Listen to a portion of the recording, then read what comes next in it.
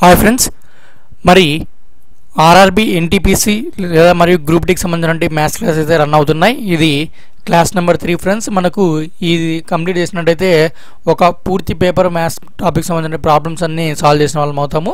మరి ఈ వీడియో అయితే చూద్దాము. ఆల్రెడీ క్లాస్ 1 క్లాస్ 2 అయిపోయినా అవి చూడకుండా మీరు పైన కాస్ట్లో వేస్తాను, అంటే మీకు పైన ఐ సింబల్ ఉంటుంది. ఆ ఐ సింబల్ మీద మీరు క్లిక్ చేసినట్టయితే మీరు అయితే చూడొచ్చు వాటికి సంబంధించి. అలాగే మీరు మా ఛానల్ విజిట్ చేసైనా మీరు చూడొచ్చు ఆ వీడియోస్. అలాగే రీజనింగ్ సంబంధించి కూడా చేసాం మనము, అవి కూడా చూడొచ్చు మీరు. మ్యాక్సిమం మనము ఎగ్జామ్స్ వచ్చేసరికి మీకు మొత్తం అన్ని టాపిక్స్ అన్ని కవర్ అయ్యేలా మేమైతే వీడియోస్ అయితే చేయడం జరుగుతుంది. కాబట్టి మీరు మా ఛానల్ సబ్స్క్రైబ్ చేసుకోండి, ఇంతవరకు సబ్స్క్రైబ్ చేసేసుకోండి. అలాగే పక్కన బెల్ ఐకాన్ కూడా యాక్టివేట్ చేసేసుకోండి. మరి ఇప్పుడు మనం టాపిక్లో వెళ్ళిపోతే ఇక్కడ క్వశ్చన్ చూడండి ఏమి ఇచ్చారనేది. ఇక్కడ క్లియర్గా కనపడలేదు, నేను కింద కూడా రాసాను చూడండి. Ram is 4 times his son's age today. 5 years hence Ram will be thrice his son's age. Find their current ages. అంటే ఇప్పుడు వాళ్ళకి ప్రజెంట్ ఏజ్ కనుక్కోమన్నారు. అంటే రామ్ అనే వ్యక్తి వాళ్ళకు Ram is 4 times his son's age. అంటే రామ్ అనే వ్యక్తి కొడుకు వయసు కంటే 4 రెట్లు ఎక్కువ వయసు ఉంది ఈ రోజుకి. 5 years hence అంటే 5 years తర్వాత వాళ్ళ ఏజ్ ఏ విధంగా ఉంటాయంటే థ్రైస్ అవుతాయి. సన్ ఏజ్కి అలాగే వాళ్ళ ఫాదర్ ఏజ్కి థ్రైస్ ఉంటుంది. అంటే ప్రజెంట్ ఏజ్ ఆఫ్ అంటే ప్రజెంట్ ఏజ్ కనుక్కోవాలి. కాబట్టి ఇప్పుడు మనము అతని రామ్ వయసు వచ్చేసి మనము ఎంత అనుకుంటామంటే 4 times ఎక్కువ, కాబట్టి వాళ్ళ కొడుకు అంటే 4x అనుకుంటున్నాము. అలాగే సన్స్ ఏజ్ వచ్చేసి x అనుకుంటున్నాము. మరి సన్స్ ఏజ్ x అయితే వాళ్ళ నాది 4 times ఎక్కువ కాబట్టి x × 4 4x అవుతుంది.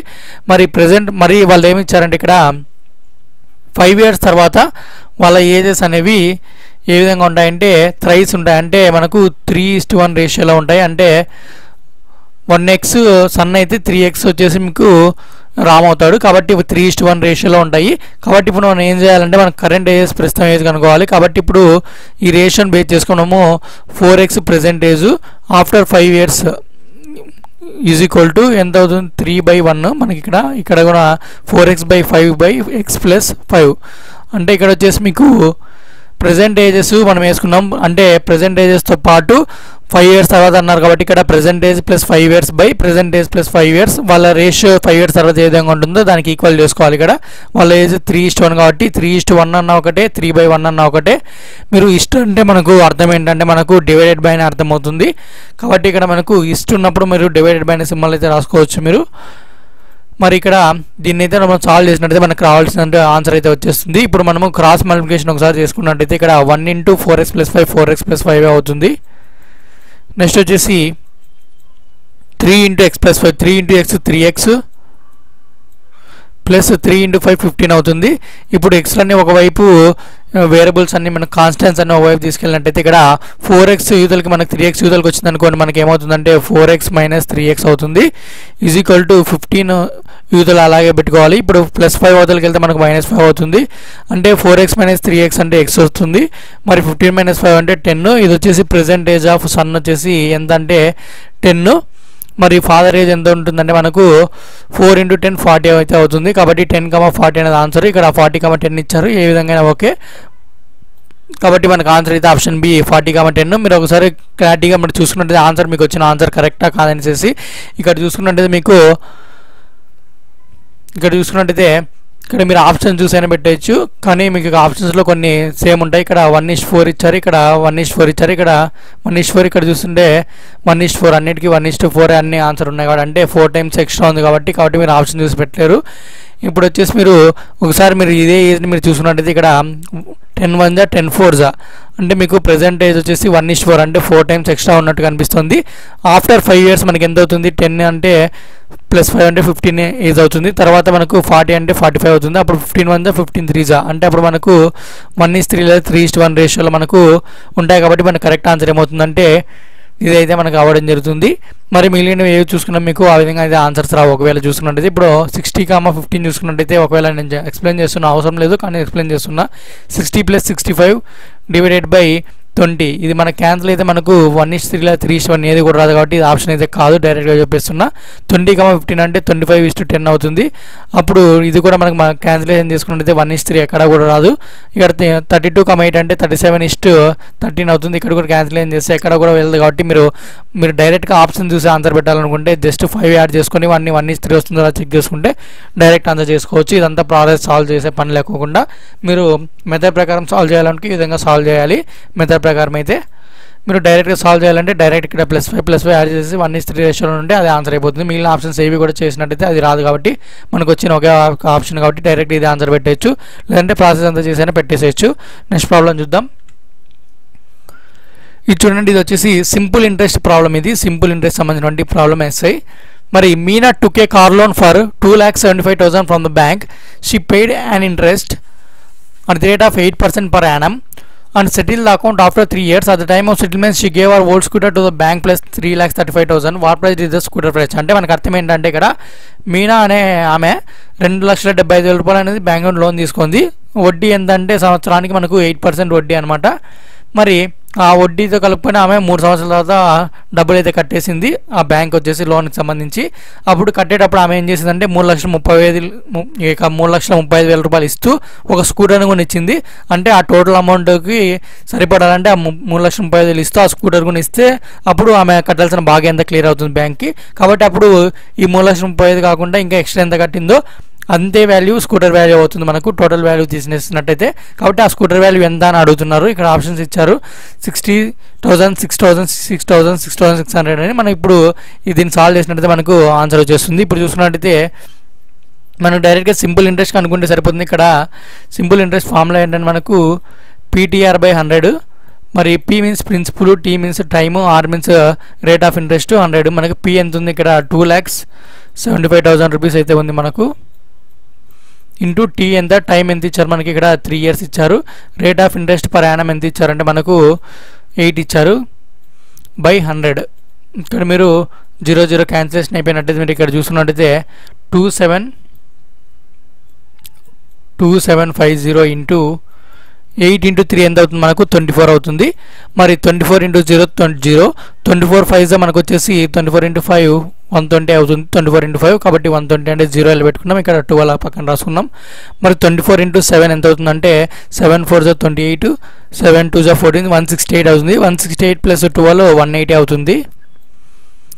అలాగే నెక్స్ట్ వచ్చేసి 24 2 48 ప్లస్ 8 56 ప్లస్ 10 వచ్చేసి 66 అవుతుంది. మరి ఇక్కడ వడ్డీ ఎంత అని చూసుకున్నట్టయితే మనకు 66,000 రూపాయల వడ్డీ అయితే అయింది మనకు. అంటే టోటల్ అమౌంట్కి వడ్డీ కలిపితే మనకు టోటల్ అమౌంట్ అయితే రావడం జరుగుతుంది. ఈ ప్రిన్సిపల్కి ఈ టోటల్ అమౌంట్ యొక్క వడ్డీ కలిపినట్టయితే మనకు టోటల్ అమౌంట్ వస్తుంది. అప్పుడు దీనికి 2,75,000 మనం యాడ్ చేసినట్టయితే ఇది 7, ఇప్పుడు 0 0 0, 6 ప్లస్ 5 11, 6 6 12, 6 ప్లస్ 1 7 7 14 అవుతుంది. 2 ప్లస్ 1 3 అవుతుంది. ఆమె మొత్తం డబ్బులు కట్టాల్సిన బ్యాంక్ వచ్చేసి 3,41,000 రూపాయలు కట్టాల్సి ఉంటుంది. ఆఫ్టర్ 3 years తర్వాత ఆమె వచ్చేసి లోన్కి సంబంధించి వడ్డీతో కలుపుకొని మరి ఈ 3,41,000 కట్టాలంటే ఆమె ఏం చేసిందంటే 3,35,000 రూపాయలు మీకు ఈ యొక్క చేతికి ఇచ్చేసింది డబ్బులు. మిగిలిన 6,000 రూపాయలు మనకు ఇది తీసేస్తే దాంతోపాటు స్కూటర్ ఇచ్చింది.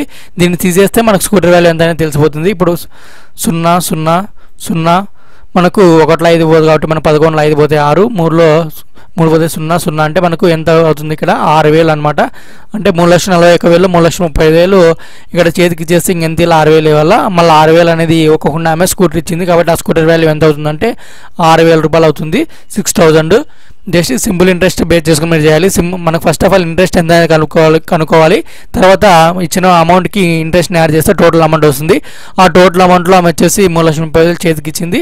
తర్వాత స్కూటర్ ఇచ్చింది కాబట్టి ఆ స్కూటర్ వాల్యూ ఎంత కనుక్కోవాలంటే టోటల్ అమౌంట్ నుండి చేతికి ఇచ్చిన అమౌంట్ తీసేస్తే మన స్కూటర్ వాల్యూ అయితే వచ్చేస్తుంది. నెక్స్ట్ చూద్దాము. ఇక్కడ వచ్చేసి డిస్టెన్స్ సంబంధించిన ప్రాబ్లము. ఇది వచ్చేసి నేను ప్రొసీజర్ ప్రకారం చేస్తే చాలా పెద్దగా అవుతుంది, మీరు ఆ ప్రొసీజర్ కూడా గుర్తుపెట్టుకోలేరు. కాబట్టి నేను ఆప్షన్స్ బేస్ చేసుకుని ఆన్సర్ ఏ విధంగా చేయాలనేది ఈ ప్రాబ్లంకి చెప్తాను. ఇది కాస్త డిఫికల్టీ ప్రాబ్లం అని చెప్పుకోవచ్చు. మీరు ప్రొసీజర్ ప్రకారం చేస్తే మీరు ఆప్షన్స్ బేస్ చేసుకుంటే చాలా ఈజీ అవుతుంది. ఇది చాలా మల్టీ కాన్సెప్ట్ క్వశ్చన్ అని చెప్పుకోవచ్చు. ఇటువంటి ప్రాబ్లమ్స్ రేర్గా అడుగుతుంటారు. మీకు మ్యాక్సిమం మీకు బేసిక్ ప్రాబ్లమ్స్ అడుగుతారు. మ్యాక్సిమం గ్రూప్ డీకి సంబంధించి అయితే మీరు ఎన్టీపీసీ కాబట్టి కాస్త లెవెల్ పెంచవచ్చు. ఇది ఇటువంటివి స్టేజ్ 1 కంటే స్టేజ్ 2లో ఎక్కువ అడుగుతుంటారు. కాబట్టి స్టేజ్ 1కి అయితే మీరు జస్ట్ నేను ఆప్షన్స్ బేస్ చేసుకునే విధంగా చేయాలని చెప్తాను. మొత్తానికి అయితే మీకు ఎక్కడ అడిగా కూడా మీరు చేసే విధంగా నేనైతే ఇప్పుడు చేసి చూపిస్తాను మీకు. మరి ఇక్కడ చూసుకున్నట్టయితే the distance between 2 places A and B is 300. అంటే ఒక A B అనే ప్లేస్ మధ్య డిస్టెన్స్ ఎంత ఉందంటే మనకు ఇక్కడ A ఇక్కడ B అనుకోండి. దీని మధ్య డిస్టెన్స్ ఎంత ఉందంటే 300 కిలోమీటర్లు అయితే ఉంది. మరి టూ రైడర్స్ అంటే ఇద్దరు స్కూటర్లో వెళ్తున్నారు, ఏ మరియు బి ఇద్దరు ఆపోజిట్ సైడ్లో అయితే వెళ్తున్నారు. ఇతనికి ఈ విధంగా వెళ్తుంటే ఇతను ఈ విధంగా వచ్చేస్తున్నాడు. ఇద్దరు కూడా 2.5 గంటల సేపు ప్రయాణం చేసిన తర్వాత ఒక చోటుకు వచ్చారు. ఇతను కూడా ఇంకో చోటుకు వచ్చారు. ఇప్పుడు వీళ్ళిద్దరి మధ్య డిస్టెన్స్ అయితే 25 కిలోమీటర్స్ అయితే మిగిలింది, మొత్తం 300 కిలోమీటర్లు. అప్పుడు ఒక స్పీడర్ స్కూటర్ వచ్చేసి ఇంకొక కంటే 10 కిలోమీటర్లు ఎక్కువ. అప్పుడు స్పీడ్ ఒక స్కూటర్ స్పీడ్ ఎంత అని కనుక్కోవాలి. ఇక్కడ ఆప్షన్ చూసుకున్నట్లయితే ప్రతిదానికి కూడా ఒకదానికంటే ఒక 10 కిలోమీటర్లు ఎక్స్ట్రా ఇచ్చారు. 50 అండ్ ప్లస్ 10 60 ఇచ్చారు, 30 ప్లస్ 10 40 ఇచ్చారు, 40 ప్లస్ 10 50 ఇచ్చారు, 60 ప్లస్ 10 70 ఇచ్చారు. ఇప్పుడు మనం ఆప్షన్ బేస్ చేసుకుని ఏ విధంగా చేయాలంటే చూద్దాము. ఇక్కడ 2.5 అని టైం ఉంది కాబట్టి మీరు గంటకు ఇక్కడ 50 కిలోమీటర్తో వెళ్ళినట్టయితే ఏదైనా స్కూటరు 2 గంటలకు ఇప్పుడు 50 కిలోమీటర్ ఫస్ట్ గంట, రెండో గంట 50 కిలోమీటర్లు, ఇంకా అర్ధ గంటకి ఎంత వెళ్తాడు దాంతో సగం కాబట్టి ఇక్కడ 25 కిలోమీటర్లు అయితే వెళ్తాడు. అప్పుడు ఏమవుతుంది 50 ప్లస్ 50 ప్లస్ 25 ఎంత అవుతుంది 125 కిలోమీటర్లు అయితే వస్తాడు ఏ అనే వ్యక్తి. నెక్స్ట్ వచ్చేసి బి అనే వ్యక్తి వచ్చేసి ఇక్కడ 60 కిలోమీటర్ కాబట్టి 60 ప్లస్ 60 ప్లస్ 30 అంటే ఎంత అవుతుంది 150 అవుతుంది.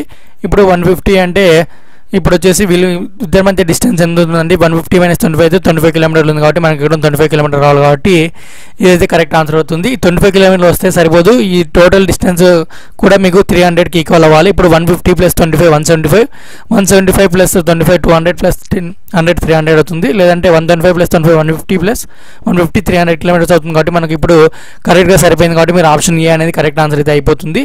కాబట్టి మిగిలిన కూడా చూద్దాము, ఇవి కూడా సేమ్ ఉన్నాయి కాబట్టి ఒకవేళ 25 డిఫరెన్స్ వచ్చినప్పటికి 300 కిలోమీటర్ ఈక్వల్ అయినప్పటికి మాత్రమే ఇవి కరెక్ట్ అవుతాయి. ఇది చూసుకున్నట్టయితే 30 ఉంది, 2 అవర్స్ 60, హాఫ్ అన్ అవర్కి 15, అప్పుడు ఏమవుతుంది 60 ప్లస్ 10 75 అవుతుంది.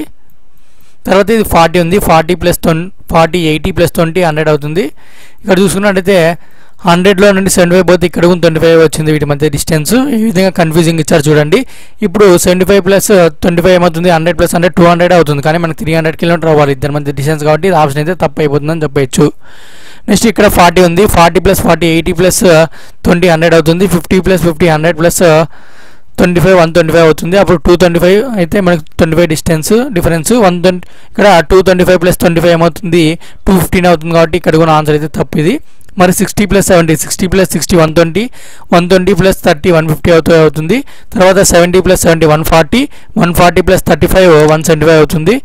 మరి వీటి మధ్య డిస్టెన్స్ ఎంత 25 ఉండాలి, 25 ఉంది. బట్ కాకపోతే క్యాలిక్యులేట్ చేసినట్టయితే 100 ప్లస్ 100 200 ఇక్కడ చూసినట్టయితే 150 ప్లస్ 25 175 అవుతుంది. 175 ప్లస్ 175 ఎంత అవుతుంది మనకు 350 అవుతుంది, కానీ 300 కిలోమీటర్స్ ఉండాలి.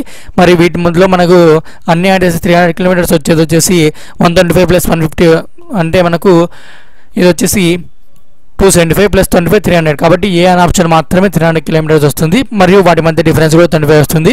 కాబట్టి ఇదే కరెక్ట్ ఆన్సర్ అవుతుంది. మీరు ఆప్షన్ బేస్ చేసుకుని చేసినట్టయితే ఈజీ అవుతుంది, జస్ట్ మీరు మైండ్ క్యాలిక్యులేషన్ చేసేయచ్చు. మీరు ప్రొసీజర్ ప్రకారం చేయాలంటే చాలా ఇబ్బంది అవుతుందని నేను ఈ విధంగా చెప్పాను. ప్రొసీజర్ అయితే నేను చెప్పాను ఎందుకంటే మీకు చాలా ఇబ్బంది అవుతుందని చెప్తే కన్ఫ్యూజ్ అవుతారు కాబట్టి ఇదే ప్రొసీజర్ ఫాలో అవ్వండి బేస్డ్ ఆన్ ఆప్షన్స్. మ్యాక్సిమం మ్యాథ్స్లో మీరు ఏమైనా ఇది కాకుండా వేరే సాల్వ్ చేసేటప్పుడు కూడా మీరు క్వశ్చన్స్ మీకు తెలియనప్పుడు ఆన్సర్ బేస్ చేసుకుని వెళ్ళినట్టయితే ఈజీగా ప్రాబ్లం వచ్చేస్తుంది ఆన్సర్ అనేది. ఒకసారి ఆన్సర్ చూసి మీరు రివర్స్ ప్రాసెస్లో వెళ్ళినట్టయితే మీకు ఖచ్చితంగా ఈజీగా ఆన్సర్ చేసేయచ్చు మ్యాథ్స్ సంబంధించి ప్రాబ్లమ్స్ అయితే. మరి ఫస్ట్ ఆఫ్ ఆల్ మీరు చూసుకోవాల్సింది ఇక్కడ 300 కిలోమీటర్స్కి యాడ్ అవ్వాలి, మరియు వాటి మధ్య డిఫరెన్స్ 25 అవ్వాలి. ఇక్కడ చూడండి కన్ఫ్యూజింగ్ ఆప్షన్స్ ఏమి ఇచ్చారు చూడండి, ప్రతి దానికి కూడా 25 డిస్టెన్స్ ఇక్కడ డిఫరెన్స్ అయితే వచ్చింది. కాకపోతే వాటి మధ్య వాల్యూస్ యాడ్ చేసినప్పుడు 300 కిలోమీటర్స్ అయితే అవ్వడం లేదు. కాబట్టి ఇది ఒక్క టెక్నిక్తో మీరు ఇది ఆన్సర్ చేసేయచ్చు. నేను చూద్దాం. ఇది 7 sided polygon is called direct bit. 7 sided ఉండే పాలిగాన్ ఏమంటారంటే మనకు హెప్టాగాన్ అంటారు. హెప్టా అంటే మనకు 7 అని అర్థము. నెక్స్ట్ వచ్చేసి 6 సైడ్ పాలిగాన్ అంటే మీకు ఎగ్జాగాన్ అవుతుంది. ఎగ్జా అంటే 6, నోనాగాన్ అంటే మీకు 9 అంటే 9 సైడ్ పాలిగాన్ అంటే నోనాగాన్ అవుతుంది. ఆక్టా అంటే 8 కాబట్టి 8 సైడ్ పాలిగాన్ అంటే ఆక్టాగాన్ అంటారు. కాబట్టి మీరు ఏదైనా సరే 6 అయితే ఎక్సా, 7 అయితే హెప్టా, 8 అయితే ఆక్టా, 9 అయితే నానో. మరి ఇప్పుడైతే 7 సైడ్ అడిగారు కాబట్టి మనకు హెప్టాగాన్ అనేది కరెక్ట్ ఆన్సర్ అవుతుంది. డైరెక్ట్ బిట్ జామెట్రీకి సంబంధించి ఎక్కువగా మీకు ప్రాబ్లమ్స్ కంటే డైరెక్ట్ బిట్స్ అడుగుతుంటారు మీకు థియరీ రిలేటెడ్, కాబట్టి మీరు థియరీ చదువుకోవాలి జామెట్రీకి సంబంధించి బాగా. నేను చూద్దాం మీరు ట్రిగ్నామెట్రీ రిలేటెడ్ ప్రాబ్లము. ఇప్పుడు కార్టియాన్ ఇచ్చారు. ఇప్పుడు మీకు కొన్ని చెప్తాను నేను చూడండి. సైన్ మనకు సైన్ ఉంటుంది, మనకు ముఖ్యంగా ఐడెంటిటీస్ ఏముంటాయంటే సైను, కాసు, ట్యాన్ ఉంటుంది. మరి సైన్కి ఇన్వర్స్ ఏమవుతుందంటే కొసికెంట్ అవుతుంది. మరి అలాగే కాస్ ఇన్వర్స్ ఏమవుతుందంటే సీకెంట్ అవుతుంది. తర్వాత ట్యాన్ ఇన్వర్స్ ఏమవుతుందంటే కాట్ అవుతుంది. మరి ఇక్కడ ఏమి ఇచ్చారంటే ఇప్పుడు సైన్ కాసు సేమ్ అదే ఉంటాయి. ట్యాన్ అంటే అర్థం ఏంటంటే సైన్ బై కాస్ అంటే ట్యాన్ అవుతుంది. అదే కాట్ అంటే రివర్స్ అవుతుంది. అప్పుడు ఏమవుతుంది, రివర్స్ అంటే కాస్ బై సైన్ అవుతుంది. మరి ఇప్పుడు కాట్ ఏ అని ఇచ్చారు కాబట్టి ఇప్పుడు కాట్ అంటే మీకు రివర్స్ కాబట్టి మనకు ట్యాన్కి కాస్ ఏ బై సైన్ ఏ అవుతుంది. Cos A by sine A is equal to 12/5 అన్నారు కాబట్టి కాట్ ఏ అంటే మనం ఏం రాసుకోవచ్చు అంటే కాస్ ఏ బై సైన్ ఏ అని రాసుకోవచ్చు. అప్పుడు 12/5 అవుతుంది, 15 కాదు 5. ఇప్పుడు కాస్ ఏ వాల్యూ ఎంతంటే మీకు కాస్ ఏ వాల్యూ వచ్చేసి మీకు ఎంత వచ్చింది, ఇప్పుడు దీనికి ఈక్వల్ చేసుకున్నాం కాబట్టి 12. అలాగే మీకు సైన్ ఏ వాల్యూ ఎంత అంటే మీకు 5. ఇప్పుడు మీరు దీన్ని సాల్వ్ చేయాలి. మీకు సైన్లో కాస్ట్లో ఉంది, కొసికెంట్లో ఉంది కాబట్టి మనకు కొసికెంట్ అంటే ఏమర్థము, సైన్ ఇన్వర్సే కొసికెంట్ కాబట్టి 12 కాబట్టి అప్పుడు కొసికెంట్ ఏ వాల్యూ ఎంత అవుతుందంటే ఇక్కడ మీకు సైన్ ఇన్వర్స్ కాబట్టి 1/12 అవుతుంది అంతే, ఇన్వర్స్ కాబట్టి. ఇప్పుడు దీన్ని సాల్వ్ చేసుకున్నట్టే, సారీ ఫ్రెండ్స్ ఇక్కడ సైన్ కదా అడిగిండేది, సైన్ ఇన్వర్స్ కాబట్టి 1/5 అవుతుంది, సారీ. మరి ఇప్పుడు sign A plus cos A into cosecant ఏ అడిగారు. మనకు సైన్ ఏ వాల్యూ ఎంత ఉంది, ఇక్కడ 5 ఉంది, ప్లస్ ఇప్పుడు కాస్ ఏ వాల్యూ ఎంత ఉంది 12 ఉంది, ఇంటూ మనకు కొసికెంట్ ఏ వాల్యూ ఎంత ఉంది 1/5. ఇప్పుడు 5 + 12 ఎంత అవుతుంది, 17 అవుతుంది. కింద ఇంకా మనకు 5 ఉంది కాబట్టి 5, కాబట్టి ఆన్సర్ ఏమవుతుంది 17/5 అయితే ఆన్సర్ అవుతుంది. కాబట్టి ఆప్షన్ బిలో ఉంది 17/5 అనేది, కాబట్టి ఆప్షన్ బి అనేది కరెక్ట్ ఆన్సర్. మీరు ముఖ్యంగా గుర్తుపెట్టుకోవాల్సింది సైన్ కాసు ట్యాన్ అంటే ఏంటి, దాని ఇన్వర్స్ ఏంటి, కొసికెంట్ సీకెంట్ కాట్. ట్యాన్ అంటే ఏం లేదు సైన్ బై కాసు, కాట్ అంటే రివర్సు కాస్ బై సైన్ అవుతుంది. సైన్ ఇన్వర్సే కొసికెంట్, కొసికెంట్ ఇన్వర్సే మనకు సీకెంట్. మనకు మీరు గుర్తుపెట్టుకోండి, సైన్ వచ్చినప్పుడు రివర్స్ ఏమవుతుందంటే సీతో స్టార్ట్ ఉంది కాబట్టి కొసికెంట్ అని గుర్తుపెట్టుకోండి. కాస్ వచ్చినప్పుడు సైన్ ఎస్తో స్టార్ట్ ఉంది కాబట్టి ఇన్వర్స్ సీకెంట్తో అని గుర్తుపెట్టుకోండి. అంటే రివర్స్ ఉంటాయి ఇక్కడ, దాని ఇన్వర్స్లో వచ్చేసి సైన్ కాస్ అని పెట్టుకుంటే సైన్ వచ్చినప్పుడు ఇన్వర్స్ సీకెంట్ కాదు, ఏది కొసికెంట్ అవుతుంది, రివర్స్ అని గుర్తుపెట్టుకోండి, ఇన్వర్స్ కాబట్టి. మనం చూద్దాం. ఇది వచ్చేసి ఒక ఫార్ములా ఉంది, ఆ ఫార్ములాని బేస్ చేసుకొని ఇక్కడ ఇచ్చారు. If a² - b² divide by a + b = 25 then find a - b అని మనకు ఒక ఫార్ములా ఉంది. మనకు ఐడెంటిటీస్ ప్రకారం ఆల్జీబ్రా సంబంధించినటువంటిది ఇది ప్రాబ్లం వచ్చేసి. We know that a + b × a - b మనకు ఫార్ములా ఉంది. a + b × a - b ఏమవుతుందంటే a² - b² అవుతుంది. అది ఏ విధంగా అవుతుంది అనేది నేను ఒకసారి చెప్తాను చూడండి. a × a ఏమవుతుంది a², తర్వాత a × b ఏమవుతుంది -1 minus a × b ab plus మరి కూడా a plus into a × b × ఏమవుతుంది abనే అవుతుంది, b అయినా ab అయినా ఒకటే. తర్వాత ప్లస్ ఇంటూ మైనస్ మైనస్ అవుతుంది, b × b ఏమవుతుంది b² అవుతుంది. ఇక్కడ plus ab minus ab cancel అయిపోతే మనకి మిగిలేదు ఏమైంది a² - b² ఉంటుంది. కాబట్టి ఇక ఈ ఫార్ములా బేస్ చేసుకుని వాళ్ళు ఏమి ఇచ్చారంటే a - b వాల్యూ కనుక్కోవాలి కాబట్టి a - b యూతులు ఇలాగే ఉంచేసుకొని మనము ఇప్పుడు యూతులకు వెళ్తే మనకు a² - b² అలాగే ఉంటుంది. మరి a² / b² a² - b² ఇక్కడ a + b అనేది యూతలు ఇంటూ చేస్తుంది, ఇక్కడ ఈ సైడ్కి వెళ్ళినట్టయితే మనకు డివైడ్ బై చేస్తుంది కాబట్టి a + b అవుతుంది. ఇప్పుడు a² - b² a + b value ఎంత ఇచ్చారంటే 25 ఇచ్చారు కాబట్టి a - b = దీని వాల్యూ అంతా ఏమవుతుందంటే 25 అవుతుంది. మరి వాళ్ళు కనుక్కోమనేది కూడా a - b కాబట్టి a - b వాల్యూ కూడా 25 అనేది అవుతుంది. కాబట్టి ఆప్షన్ సి కరెక్ట్ ఆన్సర్. ఇక్కడ మీరు ఇక ఆల్జీబ్రా సంబంధించి కొన్ని ఐడెంటిటీస్ ఉంటే అవి నేర్చుకున్నట్టయితే a + b × a - b a² - b², అలాగే a + b ² formula, a - b ² formula, a + b ³ formula, a - b ³ అలాగే a + b + c ² అలాగే a + b + c ³ ఈ కొన్ని ఫార్ములాస్ ఉన్నాయి, ఒక 10-12 ఉన్నాయి. అవి బాగా నేర్చుకున్నట్టయితే మీరు ఇది చేసేయచ్చు. నేను వీలైతే ఆ ఫార్ములాస్ అన్ని మరి కూడా చెప్తాను. మరి నెక్స్ట్ చూసినట్టయితే ఇక్కడ ప్రాఫిట్ అండ్ లాస్ సంబంధించిన ప్రాబ్లము, ఇది డైరెక్ట్గా మనము ఫార్ములా లేకుండా చేద్దాం ఇది కూడా. బట్ కాకపోతే ఇక్కడ ఏం చేయాలంటే మీరు ఈ టేబుల్ని ఈ వ్యక్తి మీరే అనుకోండి, మీరు డైరెక్ట్గా మీరే ఒక బిజినెస్ చేస్తున్నారు అనుకోండి, మీరు ఈ విధంగా అమ్మితే మీకు ఎంత % లాభం వస్తుంది నష్టం వస్తుంది అనేది మీరే ఆ ప్లేస్లో ఉండి ఊహించుకున్నట్టయితే ఈజీగా ఆన్సర్ చేసేస్తారు. ఇప్పుడు చూసుకున్నట్టయితే ఇక్కడ A man sells a table for ₹4,200 at 25% loss. At what price he sell to get a profit of 25% అని అడుగుతున్నారు. అంటే ఒక వ్యక్తి 25% లాస్ అంటే 100% ఆల్రెడీ ఒక ప్రోడక్ట్ ప్రైస్ అనుకుంటే ఆ టేబుల్ ప్రైస్, దీన్ని 25% లాస్ చేసుకొని 4,200కి అమ్మాడు. అంటే అప్పుడు దీని ప్రైస్ 25% లాస్ అంటే 100% 25% చేస్తే మనకి ఎంత ఉంటుందంటే 75% ఉంది. ఇప్పుడు ఈ 75% ప్రైస్ ఎంత అంటే మనకు 4,200. మరి ఇప్పుడు ఏమనుకున్నాడు అతను కొనుక్కున్న దానికంటే 25% ఎక్స్ట్రాగా ప్రాఫిట్ రావాలంటే లాభం రావాలంటే ఎంత కమ్మాలనేది అడుగుతున్నారు ఇక్కడ. అంటే అతను కొనుక్కున్నది 100 రూపీస్ కంటే 100% కంటే దానికంటే 25% లాభం రావాలి కాబట్టి అప్పుడు ఏమవుతుంది అవుతుంది 100 ప్లస్ 25% 125% అయితే అవుతుంది. కాబట్టి ఇప్పుడు 125% వాల్యూ ఎంత అనేటువంటిది అయితే అడుగుతున్నారు. ఇప్పుడు దీన్ని క్రాస్ మల్టిప్లికేషన్ చేసుకున్నట్లయితే ఇక్కడ 4200 ఇంటూ 125 డివైడెడ్ బై 75 మీరు సాల్వ్ చేసినట్టయితే మీకు కావాల్సినటువంటి ఆన్సర్ అయితే వచ్చేస్తుంది 4200 ఇది. ఇప్పుడు మనము 25 5 125 25 3 75. ఇప్పుడు మనకు 3తో క్యాన్సిల్ అవుతుంది, 3 1 3, తర్వాత ఇక్కడ 1 రిమైండర్ ఉంటుంది, 12 అవుతుంది, 3 4 12 0 0. అప్పుడు ఏమవుతుందంటే మనకి ఇక్కడ 1400 ఇంటూ 5 అయితే అవుతుంది, మనకు 0 0 14 5 70 అవుతుంది. కాబట్టి డైరెక్ట్ పెట్టేయచ్చు. అప్పుడు మనకు అతను 25% లాభం రావాలంటే మనకు ఎంత అమ్మాలంటే అతను 7000 రూపాయలకి అయితే అమ్మాల్సి ఉంటుంది ఆ టేబుల్ని. కాబట్టి ఆన్సర్ ఆప్షన్ సిలో ఉంది, 7000 రూపాయలు అయితే అవుతుంది. మీకు వచ్చేసి ఒకవేళ మీకు కాస్ట్ ప్రైస్ ఎంత అనేటువంటిది అడిగారు అనుకోండి, అప్పుడు మీరు కింద ఏం వేసుకుంటారు, ఇక్కడ వచ్చేసి పైన ఇప్పుడు 100% అనుకోండి, ఇక్కడ 100% అవుతుంది, అప్పుడు 0 వేసుకుంటారు. అప్పుడు ఏమవుతుంది 4200 ఇంటూ 100/75 అయితే అవుతుంది. అప్పుడు ఇక్కడ 4 వస్తుంది, ఇక్కడ 3 వస్తుంది, సేమ్ ఇదే విధంగా 1400 వస్తుంది. అప్పుడు 1400 ఇంటూ 4 అంటే ఏమవుతుంది 5600 అయితే అతను కొనుక్కున్న ప్రైస్. ఈ ప్రైస్లో 25% తీసేస్తే అతను 4200కి అమ్మాడు. ఈ ప్రైస్కి 25% లాభంతో అమ్మాలంటే 7000 రూపాయలకి అమ్మాడు. ఒకవేళ మీకు కాస్ట్ ప్రైస్ అంటే అతను ఎంత కొన్నాడితే ఈ విధంగా చేయాలి. ఒకవేళ మీకు లాస్ అంటే 75%, ఒకవేళ ప్రాఫిట్ అంటే ప్లస్ 25% కూడతారు, క్రాస్ మల్టిప్లికేషన్ చేస్తారు, ఈ విధంగా వేసుకొని చేసేసండి. ఒకవేళ కాస్ట్ ప్రైస్ అంటే అప్పుడు 100% కాబట్టి కాస్ట్ ప్రైస్ అంటే 100% అవుతుంది ఇక్కడ, అప్పుడు 5600 రూపాయలు అవుతుంది. ఇప్పుడు దీన్ని 25%ని 100% 4 భాగాలు చేస్తే మీకు ఎంత అవుతుందంటే మీకు 25% వస్తుంది. అప్పుడు 4 1 4 అప్పుడు మనకు 1400 అవుతుంది. ఇప్పుడు 1400కి ఒక 25% వచ్చేసి 1400 అప్పుడు ఇప్పుడు 4 భాగాలు ఎంత అవుతుందంటే ఇప్పుడు 75% 3 భాగాలు, అప్పుడు 14 3 4200 వచ్చేస్తుంది. ఒకవేళ డైరెక్ట్ క్యాలిక్యులేషన్ చేస్తే ఒకవేళ 4 భాగాలు అంటే 100% అవుతుంది, 25 into 400 కాబట్టి అప్పుడు ఏమవుతుందంటే 14 into 4 56 అవుతుంది. ఇప్పుడు మనకు 125% కావాలంటే 25%ని 125 కావాలంటే మనకు 5 భాగాలు అవుతుంది. అప్పుడు 14 into 5 అంటే ఎంత అవుతుంది, 14 5 70 అంటే 17000 అయితే వచ్చేస్తుంది. మీరు ఆ విధంగా క్యాలిక్యులేట్ చేసుకోవచ్చు. ఏ విధంగా చేసినా కూడా మనకు ఆన్సర్ ఒకే విధంగా వచ్చేస్తుంది. మీకు ఇక్కడే కాస్ట్ ప్రైస్ అడిగినా చేయొచ్చు, మీకు లాభం అడిగినా చేసేసాము, అలాగే మీకు లాస్ వచ్చిన దానికి చెప్పేశాను. మొత్తం ఏ విధంగా అడిగినా ఈ ప్రాబ్లం మీరు చేసేయచ్చు ఈ విధంగా చెప్పేశాను. డిఫరెంట్ టైప్స్ ఆఫ్ ట్రిక్స్తో కూడా మనం చెప్పడం జరిగింది. ఇక్కడ ఒకే విధంగా కాకుండా డిఫరెంట్ టైప్స్లో సాల్వ్ చేసే విధంగా చెప్పాము ఒక ప్రాబ్లమ్ని అయితే. నెక్స్ట్ వచ్చేసి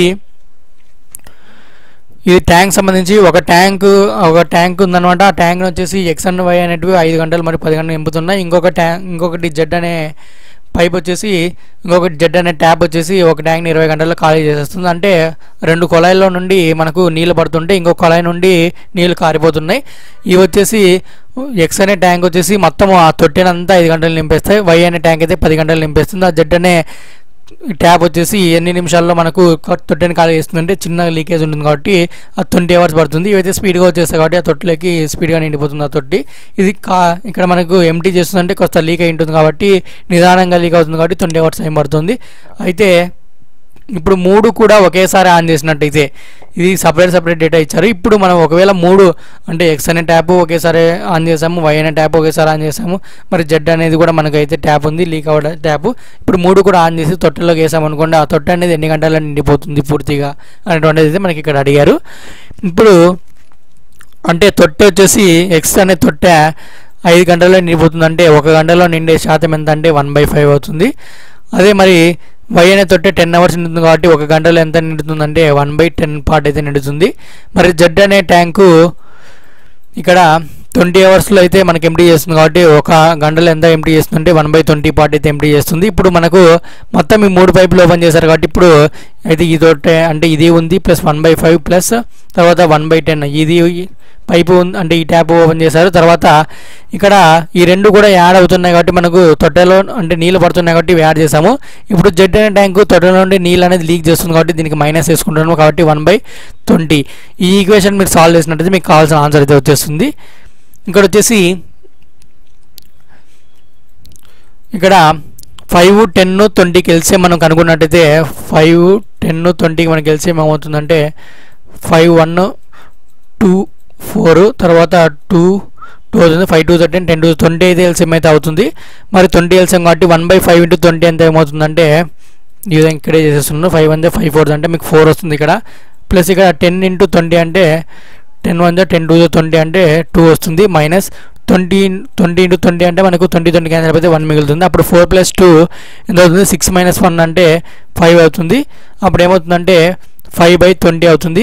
5 1 = 5 4 అంటే 1/4 అవుతుంది. మనకు ఇక్కడ ఇన్వర్స్ కాబట్టి మీకు అప్పుడు ఎన్ని గంటల టైం పడుతుందంటే 4 అవర్స్ అయితే మనకు, అంటే గంటకు ఇంకా 1/4 పార్ట్ నిండుతుందంటే మనకు 4 పార్ట్స్ నిండడానికి మనకు టైం ఎంత పడుతుందంటే మనకు 4 అవర్స్ టైం అయితే పడుతుంది. కాబట్టి ఆప్షన్స్ బి 4 అనేది కరెక్ట్ ఆన్సర్. మనకు 4 అవర్స్ అయితే టైం పడుతుంది. కాబట్టి ఆప్షన్ బి కరెక్ట్ ఆన్సర్. ఇప్పుడు మీరు ఏమన్నా గుర్తుపెట్టుకోవాలంటే మీరు ఫస్ట్ ఆఫ్ ఆల్ ఒక గంటకు ఎంత నిండుతున్నటువంటిది రాసుకోవాలి. ఈ డేట్ ఇటువంటి ఇచ్చినప్పుడు ట్యాంక్స్ ఏవైనా సరే ప్రాబ్లము. మీకు ఒకవేళ మీకు రెండు కూడా నింపే ట్యాంకులు అయితే ప్లస్ గుర్తు అనేది మధ్యలో కలపాలి. ఆ రెండింటి ఈక్వేషన్ మధ్య మీకు ఫ్రాక్షన్స్ మధ్య. ఒకవేళ ఎంటీ చేస్తున్నట్టయితే నెగిటివ్ కాబట్టి ఎంటీ అంటే బయటికి వెళ్ళిపోతున్నాయి కాబట్టి దానికి మైనస్ అనేది ముందర పెట్టుకోవాల్సి ఉంటుంది. ఆ విధంగా చేయాలి. మీకు యాడింగ్ అవుతున్నట్టయితే ఈ యొక్క ట్యాంకులకి ప్లస్ వస్తుంది. మనకు ఎంటీ చేస్తున్నట్టయితే నెగిటివ్ కాబట్టి మైనస్ వేసుకోవాలి. ఆ విధంగా చేస్తే మీకు ఆన్సర్ అయితే వచ్చేస్తుంది. నెక్స్ట్ చూడండి, ఇది ప్రాఫిట్ అండ్ లాస్ సంబంధించిన ప్రాబ్లం వచ్చేసి ఇది చివరి ప్రాబ్లం 100 క్వశ్చన్ అండి. ఈ మోడల్ పేపర్లో ఇదే లాస్ట్ ప్రాబ్లం. మ్యాథ్స్ ప్రాబ్లం వచ్చింది 100 క్వశ్చన్గా. దీంతో మనకు ఒక పేపర్స్ అండి మ్యాథ్స్ ప్రాబ్లమ్స్ అన్నీ కంప్లీట్ అయినట్టు. మీరు డిఫరెంట్ మోడల్స్ ప్రాబ్లమ్స్ అయితే చూసింటారు. మొత్తం 3 వీడియోస్ చూసినట్టయితే ఒక క్వశ్చన్ పేపర్లో.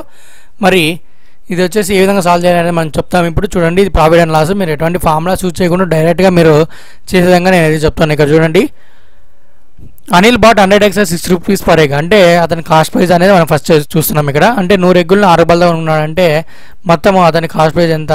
100 × 6 అంటే ఎంత అవుతుంది? 600 రూపీస్ అయితే అతనికి డబ్బులు పెట్టి కొనుక్కున్నాడు. 600 రూపాయలు డబ్బులు పెట్టి కొనుక్కున్నాడు. ఇప్పుడు ఏం చేశాడంటే దీని 100 ఎగ్గులను అమ్మాడంటే. అంటే ఏ విధంగా అమ్మాడు? ఫస్ట్ 25 eggsని 10% ప్రాఫిట్స్తో, మిగిలిన 25 ఎగ్గుల్ని 25% లాస్తో, మిగిలిన 50 ఎగ్గుల్ని 20% ప్రాఫిట్తో అమ్మాడు. అయితే మొత్తం మీద అతనికి లాభం వచ్చిందా నష్టం వచ్చిందా, ఎంత లాభం వచ్చింది, ఎంత పర్సెంటేజ్ లాభం వచ్చింది, లేదా ఎంత పర్సెంట్ నష్టం వచ్చింది అనేది కనుక్కోమన్నారు. ఇప్పుడు అతని మొత్తం 600 రూపాయలు, పెట్టుబడి ఎంత? 600 రూపాయలు. ఇప్పుడు మొత్తం ఇదంతా అమ్మితే వీటిని అతనికి ఎంత వస్తుందో కనుక్కుంటే అప్పుడు లాభం వచ్చిందా నష్టం వచ్చిందా తెలిసిపోతుంది. అప్పుడు మనం పర్సెంటేజ్ క్యాలిక్యులేట్ చేస్తాము. ఇప్పుడు ఫస్ట్ 25% ఎగ్స్కి మనకంటే ఫస్ట్ 25 ఎగ్స్కి 10% ప్రాఫిట్. అంటే 10% అంటే ఇది ఏమిట్లో ప్రాఫిట్ అంటే 6 రూపీస్ కాబట్టి ఒక్కొక్క ఎగ్గు 10% ప్రాఫిట్ అంతే ఏమవుతుంది? 6 రూపీస్లో 10% ఏమవుతుంది అంటే 60 పైస్ అవుతుంది. అంటే అప్పుడు ఎంత కమ్మింటాడు? ఈ 25 ఎగ్స్ని 6.60 కమ్మింటాడు. అంటే 6.6 అనుకోండి ఒకవేళ. ఇప్పుడు 25 × 6.6 మనం క్యాలిక్యులేషన్ అయితే మనకు వచ్చేస్తుంది. 25 × 6 150 అవుతుంది. తర్వాత 25 × 6 150 + 15 165 అవుతుంది. ఇక్కడ ఒక పాయింట్ తర్వాత 0 ఉంది కాబట్టి 0 ఇక్కడ పాయింట్ పెట్టుకుంటాం. ఒక 0 తర్వాత ఒక డిజిట్ తర్వాత పాయింట్ పెట్టుకున్నాం. అప్పుడు 165 రూపీస్ అయితే అయ్యింది. అంటే ఇక్కడ ఫస్ట్ ఈ 25 ఎగ్స్ని ఎంత అమ్మాడంటే 25% ప్రాఫిట్తో 165 రూపీస్కి అయితే అమ్మాడు. 165 రూపీస్ వచ్చింది ఈ 25 ఎగ్స్కి. నెక్స్ట్ 25% లాస్తో అమ్మాడు.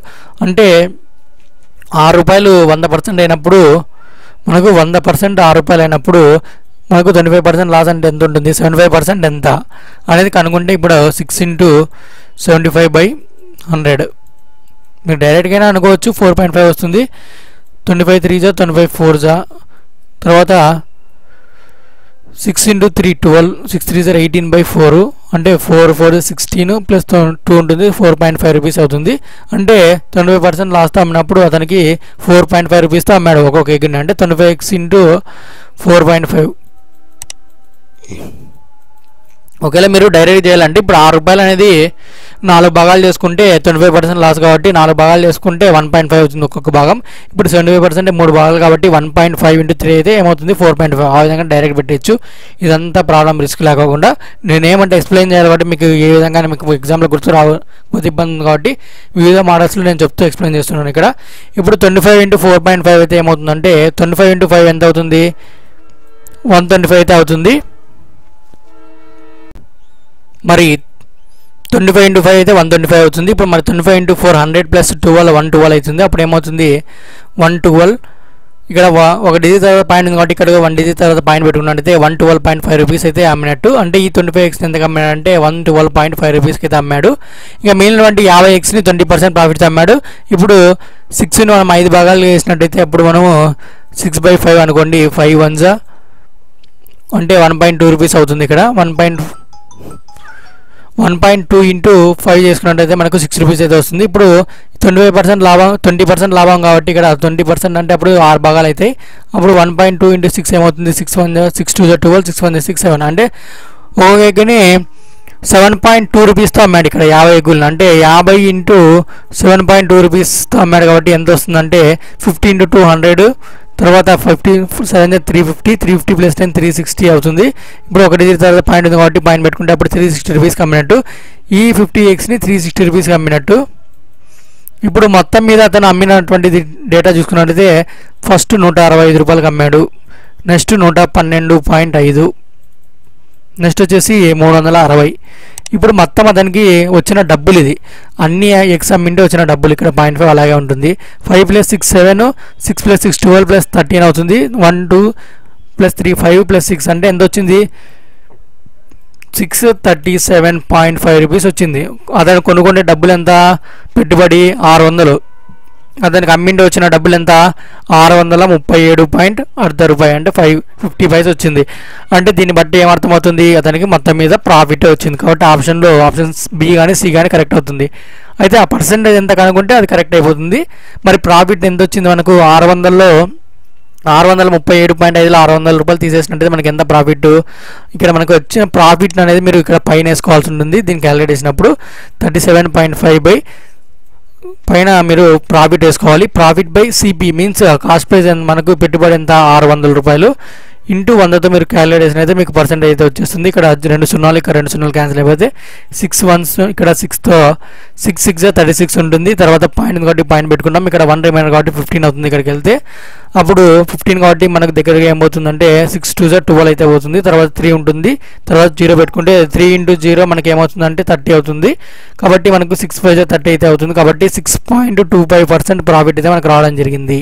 అంటే ఇక్కడ ఆప్షన్ బి కరెక్ట్ ఆన్సర్. 6.25 అయితే కరెక్ట్ ఆన్సర్ అయితే అవుతుంది. కాబట్టి ఆప్షన్ బి అనేది కరెక్ట్ ఆన్సర్. ఇది ఫ్రెండ్స్ మనకు ఈ మ్యాథ్స్ సంబంధించిన టాపిక్ ప్రాబ్లమ్స్ ఈ వీడియోకి సంబంధించి అయితే.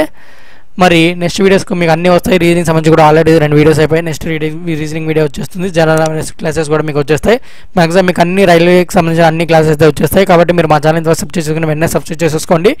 మరి ఈ వీడియోకి నచ్చితే లైక్ చేయండి. అలా ఇన్ఫర్మేషన్ ఫ్రెండ్స్ కూడా షేర్ చేయండి ఫ్రెండ్స్. ఈ వీడియోస్ అన్ని వాళ్ళకి ప్రిపేర్ అయితే యూజ్ అవుతాయి కాబట్టి. Okay friends, thank you. Next వీడియోకి వెళ్తాం. జై హింద్.